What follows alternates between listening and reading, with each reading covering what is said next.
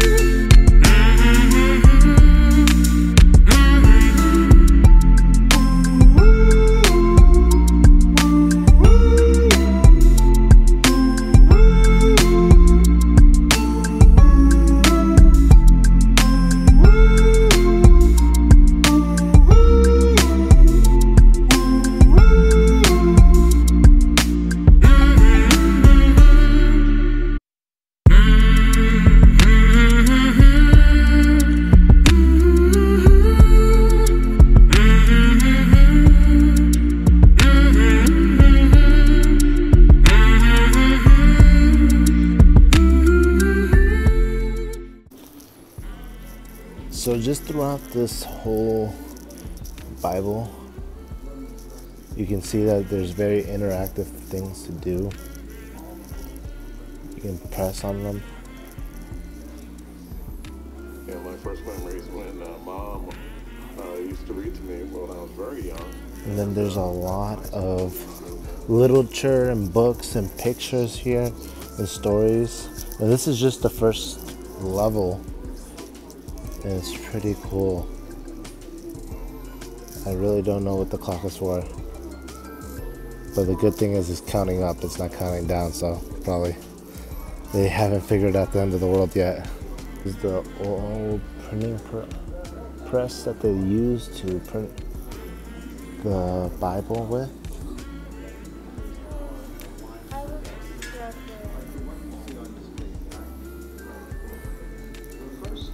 Which is pretty neat.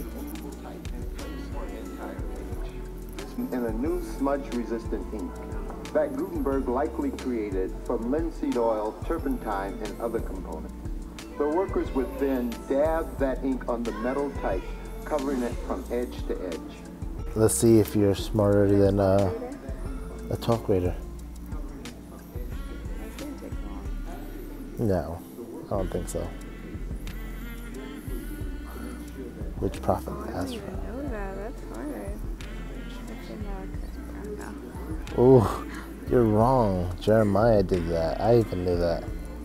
In ancient Israel, what was the name of the goat released into the wilderness on the day of annulment? Free goat, holy goat, scapegoat. It's called God's goat. Scapegoat? Which man said blank, they had to obey God.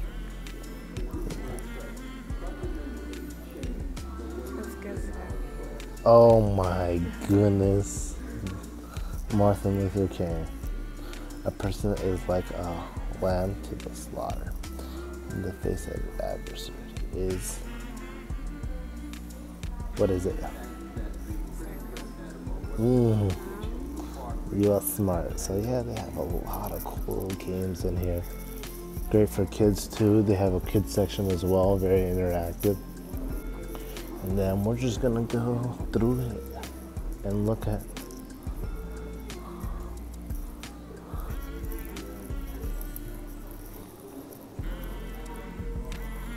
a wall of names. I believe that every name in the Bible. They have a whole wall of it. Let's go see what else they have.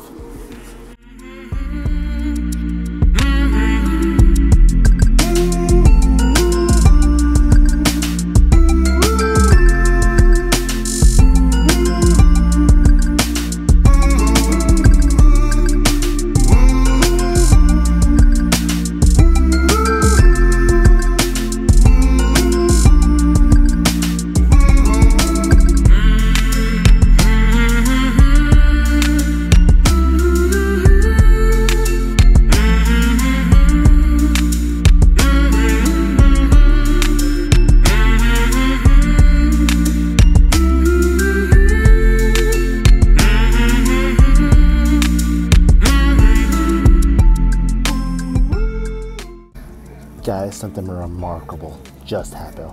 We found Elvis's Bible that belonged to Elvis himself. Look, it's even engraved.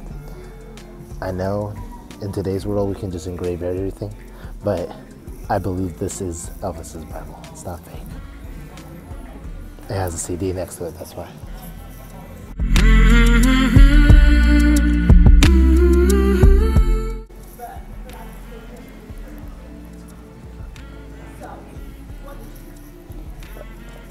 Apparently back in the day they had fashion too. No, this is made from the famous designer. Oh, I thought this is back in the day's fashion. I was about to say.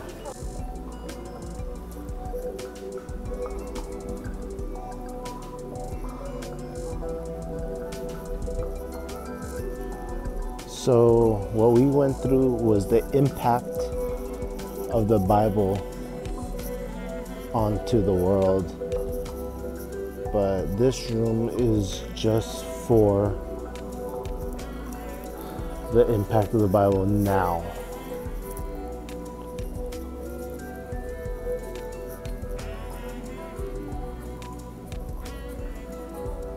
pretty cool. David's enjoying it too.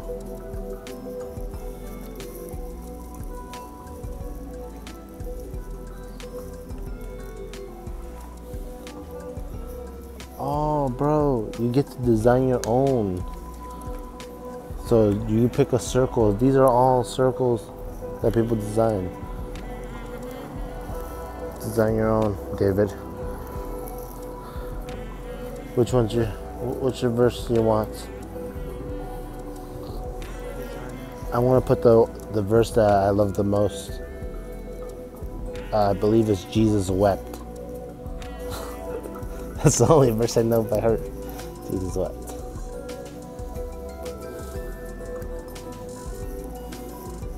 But yeah, you get to select it and then put a nice little background to it. Boom.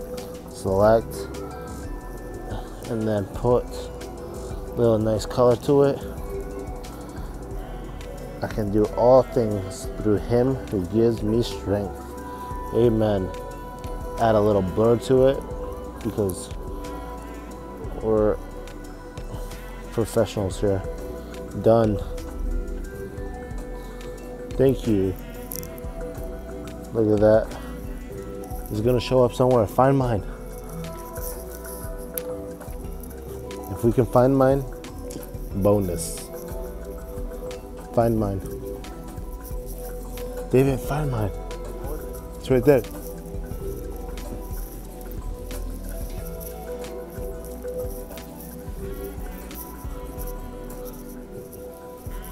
No, it has to pop up here somewhere. No?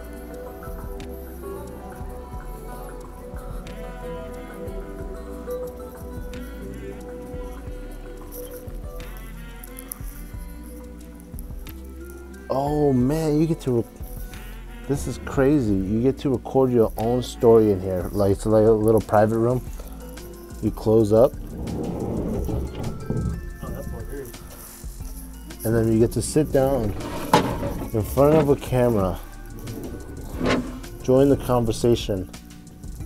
Are you 18? Yes. Welcome to the Joshua Machine recording booth. First, make sure you have nothing in your hands, including your bag. I can't do it because I have something in my hand and it's all my lovely viewers. So that was the impact of the Bible. Next level. Let's go. This is just beautiful architecture.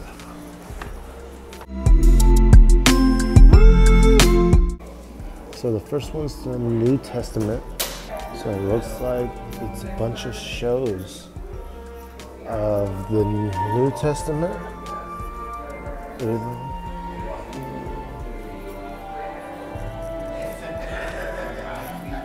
The world of Jesus.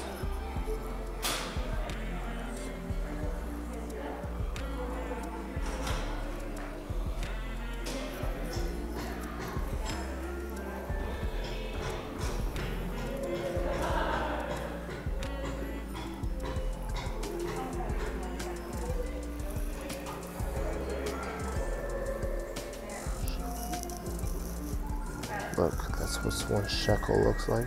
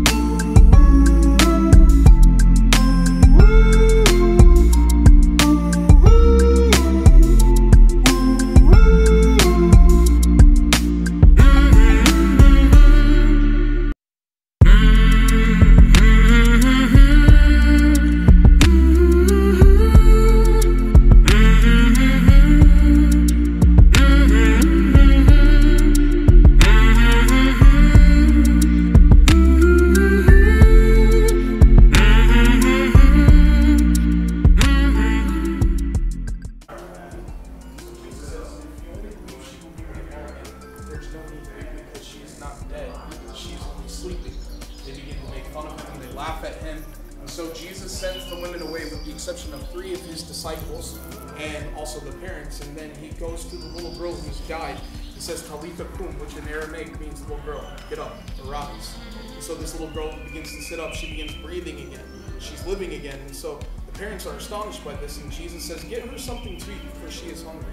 That's where we find that miracle taking place. Now, you have many of the different cities that you would find where Jesus did his ministry. You have Bethsaida. It's where he multiplied the 5 loaves and 2 fish. Capernaum, as I mentioned, he did many miracles there. Tabgha, that's where he called the 12 disciples. Gennesaret is where he would have called specifically the disciple Peter, who was a fisherman.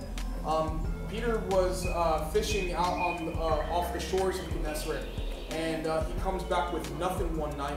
He's washing and cleaning his nets, and Jesus is teaching on the shores, and Jesus says to him, come, let us go out into the waters for a catch. Peter, who had been fishing all night and just finished cleaning and washing his nets, basically doesn't want to and says, I've been out on the waters all night. He contests and says, I've been out on the waters all night, I haven't caught anything.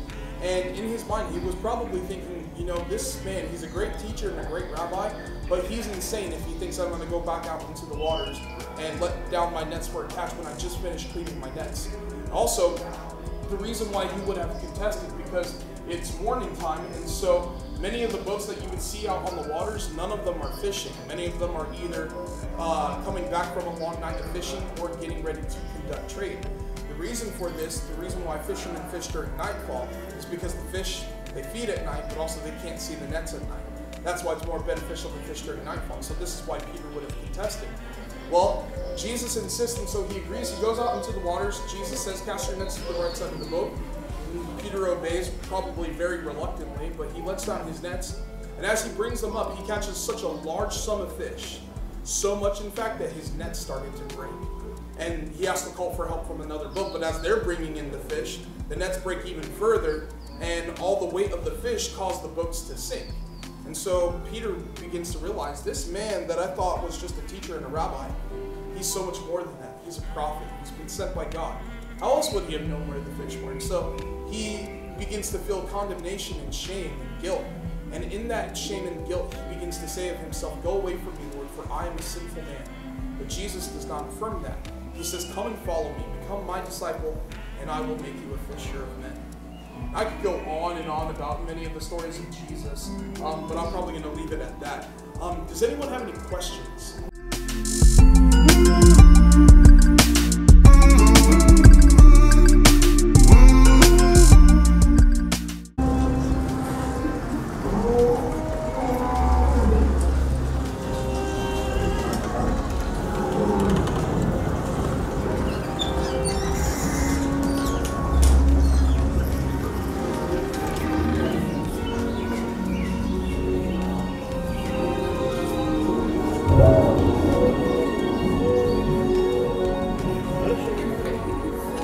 No, it looks good. It looks nice. I know, it's just funny. I just wanted to see your face and you're like...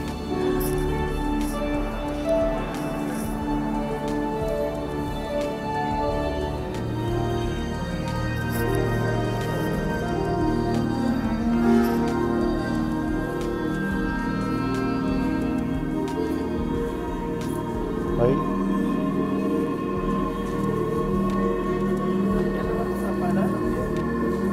No, no podemos parar. ¿No?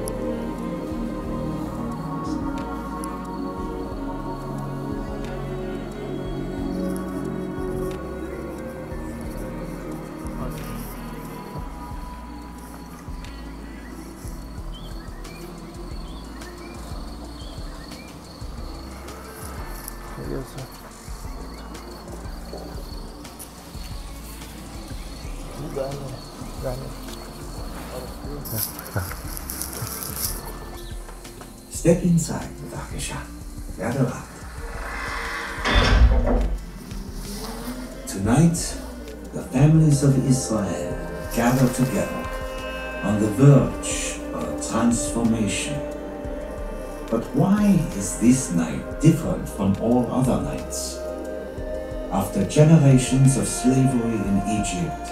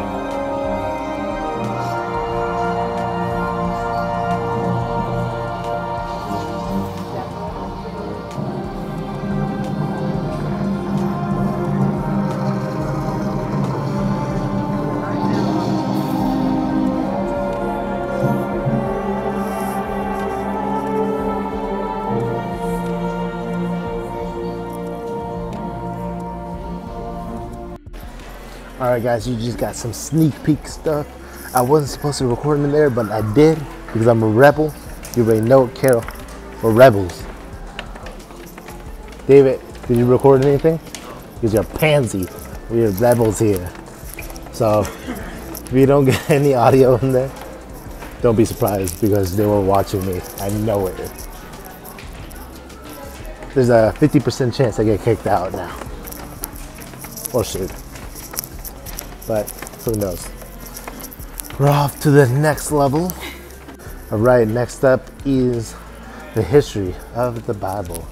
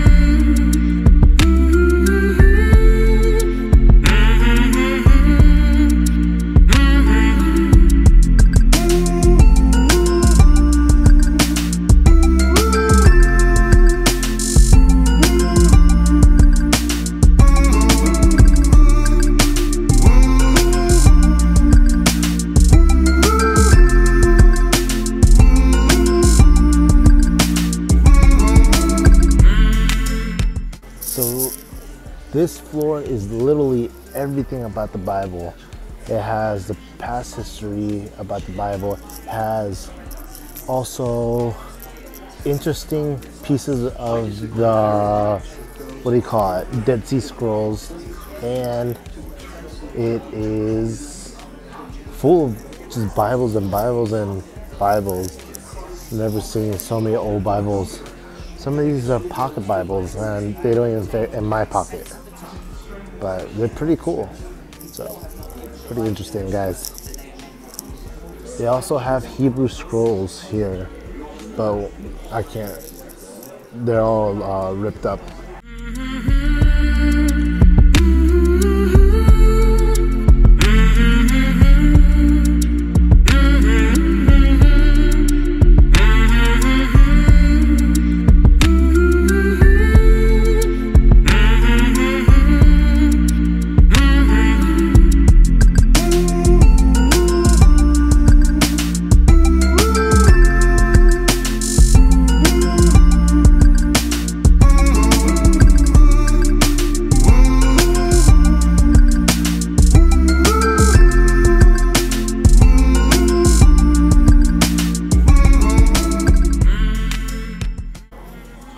So apparently they have scrolls here from the old days, and some of them are sensitive to light or something like that. The other ones they have are right here. These are the scrolls I was talking about. They're super old. Some of them are super brittle, you can see. Some of them look fairly new, but how they preserve them is pretty cool. So we are in a place where it's pretty cool. It's actually showing us language with a full Bible, language with new translation, language with at least 25 chapters of the Bible translated, languages with Bible translated in progress, languages where Bible translate has not yet begun. And as you can see, is this section is pretty full right here, and it looks nice. But the ones that I want to show you is the languages that don't have a Bible yet. And it's all these. That's unbelievable. But at least we're working on it, because those are in progress right there. So which one? Aduj, Afid, Afghan Sign Language. So all these are yet to be done. So if anybody knows how to do that, get on it quickly. All right, Regenerators, we're almost there. We're going to the next floor. We're about to go to this new exhibit, and then we're gonna go get something to eat. All right, this is an exhibit specially made for Israel. Only Israelis can come into the exhibit, but we got VIP access because she has Israeli blood. No, she doesn't. No, it's open to everybody. So let's go check it out. We got lost, guys. The exhibit's over here. They said God's chosen people would know where exactly it is. I'm like,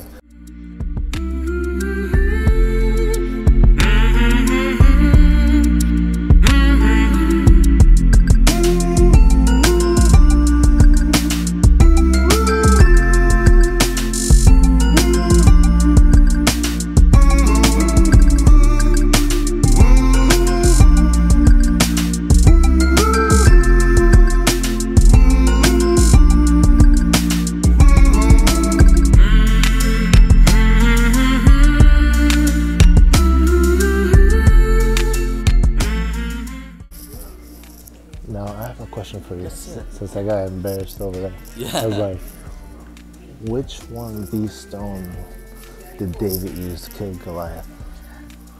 I know you have it. I know. That's David, for me, that's the story. I mean, so these are like, they use Roman, for like maybe, hunting, something, or maybe for war, something. Definitely I know that. But I guess, David used the same thing, but that's just a story. Just a story, yeah. Thank you, guys. All right, that was it, guys. We just finished the Bible museum. Do you have fun? Yeah, it was really nice. Great. It was really nice, she said. Hope it was nice. It was super expensive. Actually, it was free. But thank you for watching.